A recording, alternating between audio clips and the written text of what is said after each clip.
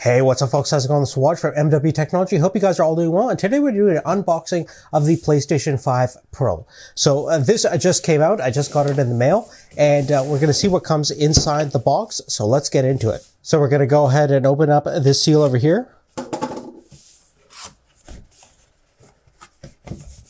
And overall, the size of the box is very similar to the original fat PlayStation 5. So I'm just going to slide the box out.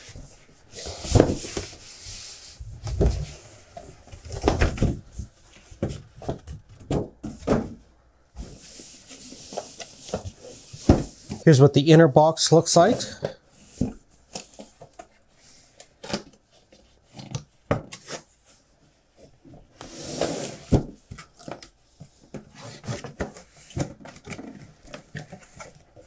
That's what it looks like inside. So we should be able to just slide this puppy out.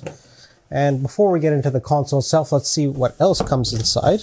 Now what comes inside the box is basically a safety guide. And I believe on page 9, you can actually see how to install your M.2 SSD drive. And the other paperwork is this colored quick start guide. So just general information on how to set this thing up in terms of connectivity and everything like that.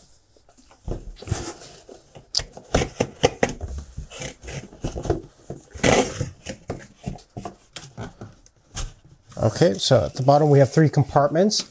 One is for the controller itself. Looks like a standard PS5 controller. Then we have a 2-prong US or North American style power connection, as well as an HDMI connection. So I still see an HDMI connection over there, as well as a USB to USB-C cable right over here.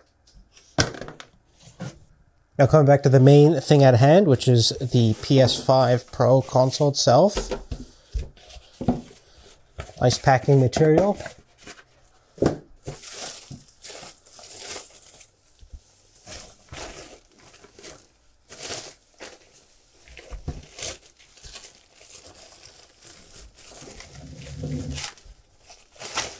And there she is.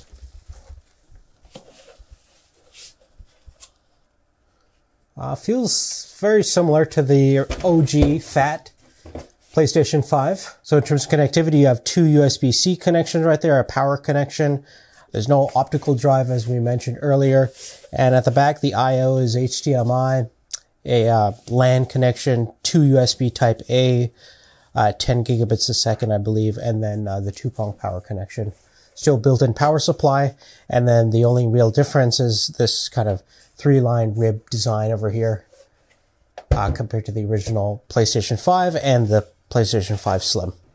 I'm just going to go ahead and remove all these covers over here. So top, bottom.